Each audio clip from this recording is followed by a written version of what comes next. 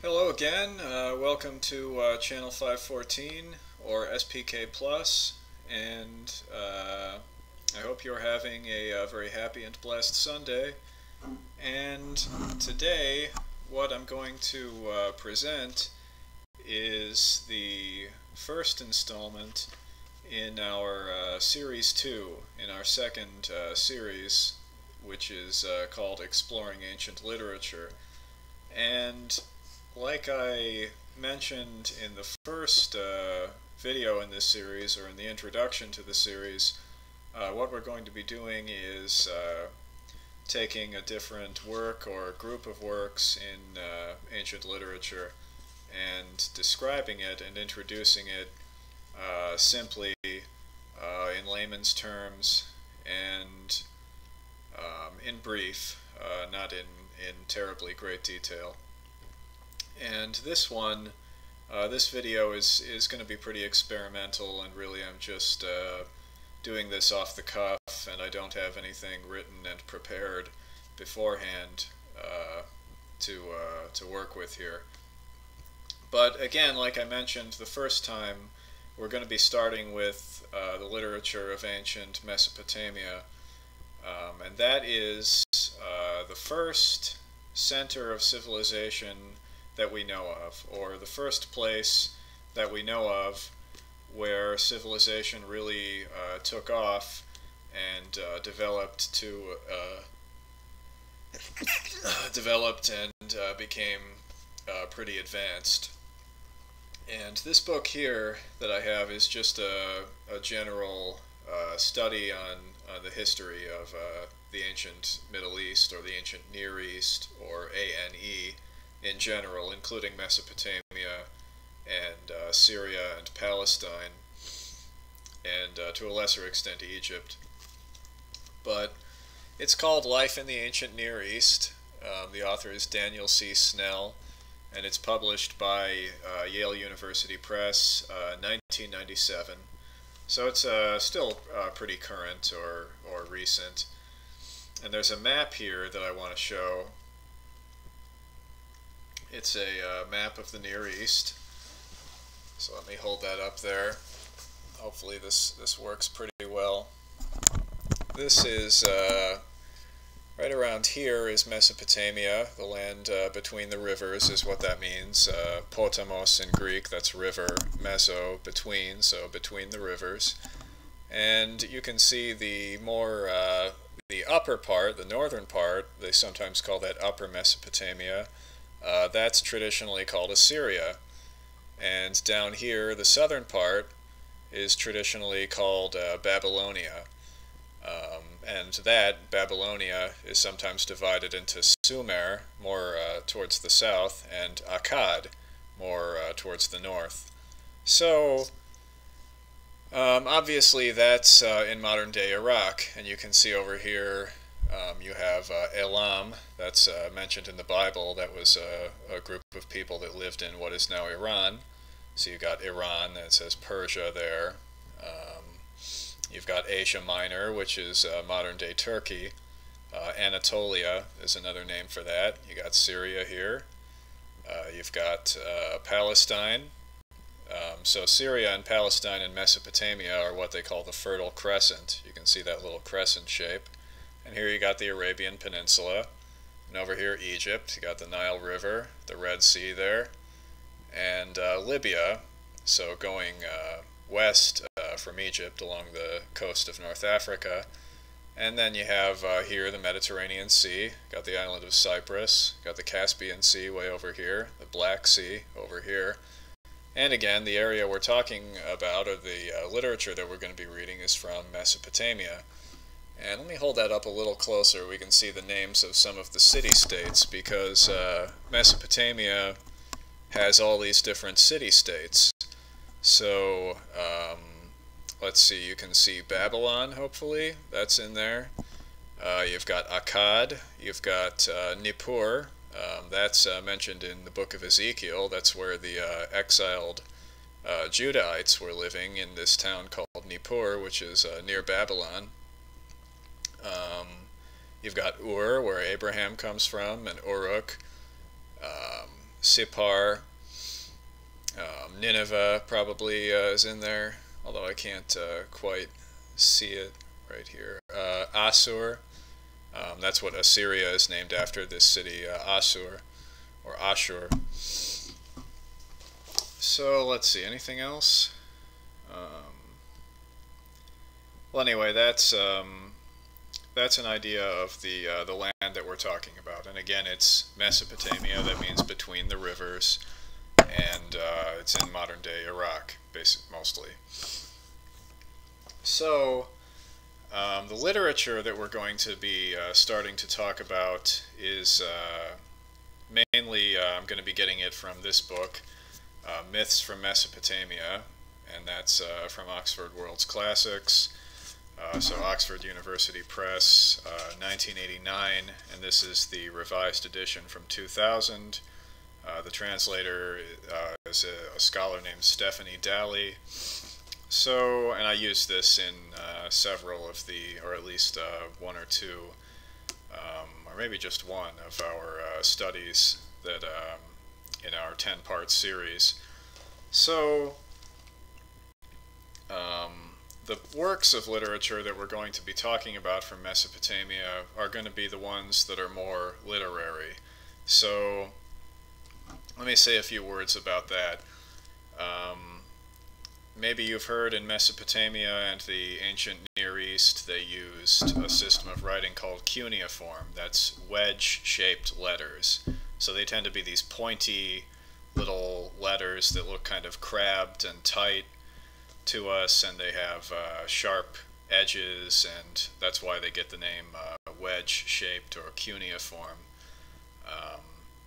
And so that's the earliest known system of writing, and most of the writing in this alphabet is in the language, in an early, a very ancient Semitic language called Akkadian. Before that, there was a group of people in the city-states of Lower Mesopotamia called the Sumerians. Their land is traditionally called Sumer, and they probably invented the cuneiform system of writing themselves, but after the rise of the Akkadian kingdom, most of the literature and most of the writing of all kinds was done in the Akkadian language in these cuneiform letters. And so there's all kinds of writing that we have from this time. For example, when they built a building, they would make a clay tablet and write on it in cuneiform all about who built this building. So, you know, a king or a nobleman built this building in a certain year, in like the 5th year of the reign of this king, and the building was meant to be used for this or for that. And they would then place that tablet in the foundations of the building, and it would stay there as a record of the building. And if it was torn down at some point, then you could check that tablet and see what had been there before. So also there's a lot of records kept by kings and by merchants and business people. So records of sales and transactions and inventory and that kind of thing. You also have law codes, like the famous Code of Hammurabi. You've probably heard of that, and you've probably seen... I should show a picture of it. In one of these videos I'll show a picture of it. It's a big slab of basalt, and it's written all over in cuneiform, and that's where we get this series of laws that's called the Law Code of Hammurabi, after the king who promulgated this law code. And there's actually, he's not the only one, there's really a large literature of these law codes. So in our series, though, we're not really going to be looking at the law codes or at the dedicatory tablets from the foundations of buildings, or at what the merchants and the kings were buying and selling and having in stock and all of that. It's interesting, but mainly from an archaeological or scholarly perspective. And and what we're going to be doing here is looking at their more creative literature and trying to get a sense of what was on their minds at the time that this literature was being written. So, just a few more words about Mesopotamian society in general. As I said, there were all different city-states, and different ethnic groups and different tribes of people would move into the land over time and bring their culture with them, and some of them were more warlike, and some, conquered some of the land. So you have the rise and fall of many different kingdoms and powers over time in this same territory. But throughout that time, the culture, this broad cultural realm, is pretty consistent, and you find some of the same ideas and preoccupations and beliefs persisting over a long time, even as different people move in and different kingdoms rise and fall. And it's also an agricultural society. And maybe you've heard of the way that in Egypt they had the Nile floods. The Nile River would flood every year, and the land kind of took care of itself in that way. The farmers grew crops, but they could always count on the Nile flooding.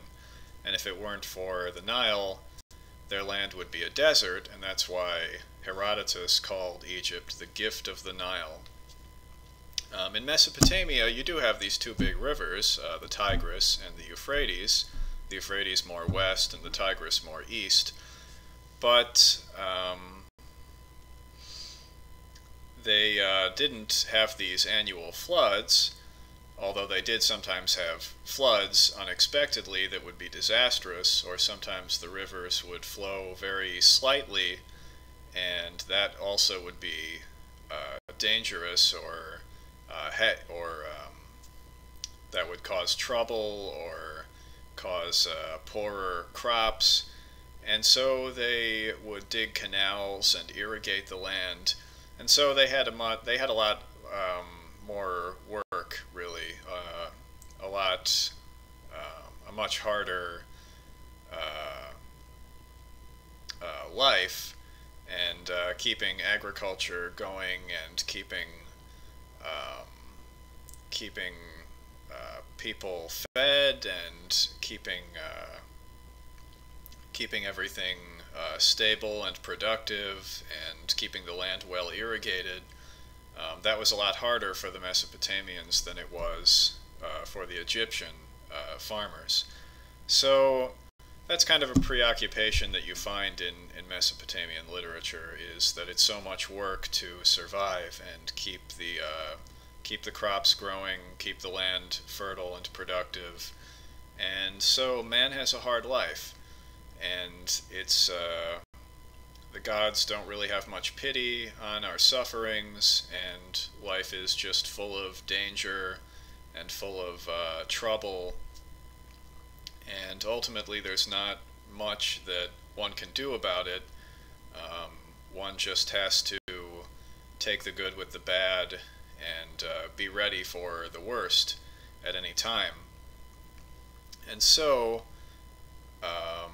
the first pieces of literature in this book that I think are something that we should talk about, well, the first is called Atrahasis, and we read from this in our third study in our 10-part series, Because of You, or Just Because. This is the just because part of the equation, because in this text the gods make humans so that so that the humans can do the work for them, because for some reason the gods themselves have to work to keep the land fertile. So the character Atrahasis, that's the Noah-like figure who is preserved by the gods when they decide to flood the earth, and he builds a boat and he survives, and then they make him immortal, so he lives forever after that. And so something that's something that's makes this text um, or gives it a place in popular culture is that right at the beginning you have this statement that the god's load was too great, the work too hard, the trouble too much. The great Anunnaki made the Igigi carry the workload sevenfold. So, so it's saying you have two groups of gods, and one of them is making the other work the earth. So one is more powerful and one is less powerful, and maybe one is older, one is younger. I don't think it specifically says that in here. Maybe it does. I should re-clarify that. But so you know, if you've ever come across any of these authors, these sort of speculative authors who and these conspiracy theorists who think that or claim that that these Anunnaki and Igigi, that these are like spacemen or something, that they're ancient astronauts. You know, they came from, you know, the stars, and they taught people to grow crops and farm the land, as if people could never have figured that out. That's sort of a pop cultural explanation of this text, Atrahasis. And of course, for my money, that's total bunk, and there's nothing, there's no truth to that. This is just one version of these ancient people's attempt to explain why things are the way they are. And I think that's just something man naturally does, is tell stories and come up with ways of explaining why things are the way they are. Not always just things like the sun rising and setting, or plants growing, or things like that, but why do we experience life the way we do? Why does it feel a certain way to be human? Why is there suffering? And questions like that. So, what happens in this text with these two groups of gods, the Anunnaki, who are more powerful, and the Igigi, who are less powerful, is that some of these less powerful gods, they get together and they think they want to rebel against the more powerful ones, and they bring their concerns to the leader of the more powerful gods. And what do they decide to do but make humans? So the humans will bear the load of the gods. One way I've heard it said is man must carry the work basket of the gods. So they do that. They make humans, and they do that by killing one of their own fellows, one of the gods, and they make humans out of his body. You know, so he's kind of sacrificed in order to make us. So now we do the work so they don't have to. We suffer so they don't have to. We have it hard so they can have a nice life, you know, in their heavenly realm that they live in. And I guess if they came from outer space or something, and they had, you know, spaceships, and they could travel, you know, through the galaxy or whatever, then they probably wouldn't need us to grow crops for them and that kind of thing. But, you know, I'm just explaining or poking fun at these theories, or these sort of speculative notions about this literature, to sort of warn anyone who's interested in this kind of thing not to be dazzled by anyone claiming to be an expert, or to be revealing some kind of hidden history or you know, blowing open some secret that someone's trying to keep from you or something like that. So anyway, the humans, it says, here I'll start from tablet 2, and this version, there are different versions of this text. Even in this book there's Atrahasis 1, 2, and 3. I'm really only talking about the first one, or working with that one, and that's really all we need to do for our purposes here. But here at the beginning of the second tablet, remember these are written on clay tablets, we have 600 years, less than 600, passed, and the country became too wide, the people too numerous. The country was as noisy as a bellowing bull. The god grew restless at their clamor. Elil had to listen to their noise. He addressed the great gods. The noise of mankind has become too much. I am losing sleep over their racket. Cut off food supplies to the people. Let the vegetation be too scant for their hunger. Let Adad wipe away his rain. Below, let no flood water flow from the springs. Let wind go. Let it strip the ground bare. Let clouds gather, but not drop rain. Let the field yield a diminished harvest. Let Nisaba stop up her bosom. No happiness shall come to them. Then there's a big gap in the text, but anyway, you get the point. The gods make us, the humans, but they don't really like us that much, and we make a lot of noise, and they can't sleep because we're making all this noise, and so they cause disasters, they cause droughts and things like that, and eventually what happens is they decide to flood the earth and wipe out all the humans, except for this one character, Atrahasis, and in the Gilgamesh epic he's called Utanapishti. But they let him live. They warn him so he can build a boat. They tell him how to build the boat and everything. And so he survives, and then they make him immortal. And after this, they decide that humans live too long, and that's why they overpopulate and cause so much trouble and make so much noise. So what they do is shorten the lifespan of human beings, so that they only live a little while and there won't get to be too many of them. Now, let's see if there's anything else really that we want to bring up before cutting this off. And again, this is really pretty experimental. I'm really just, I'm not prepared for this. I'm just firing it out as it comes to me. So, let's see. Oh, now I'm into the second one. You can see how unprepared I am here. Oh, I see.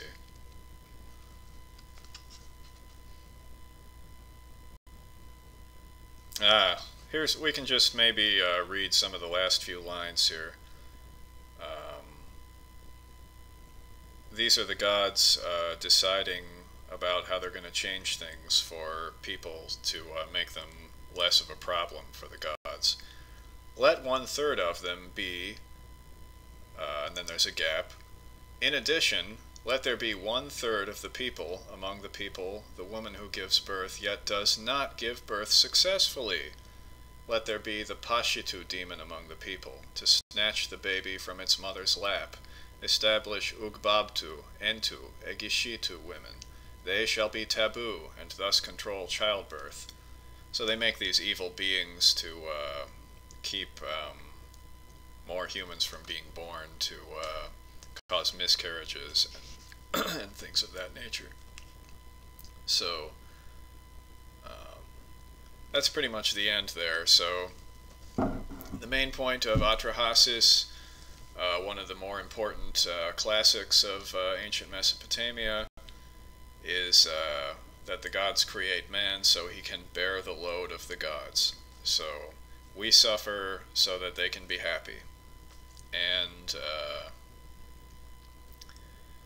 then that they flood the earth and they make our life more perilous and more precarious, so that we don't get to be too numerous, and so that we don't disturb them too much.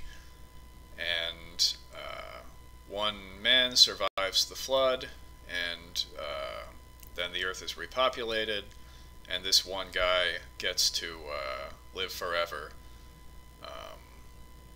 just as a special favor.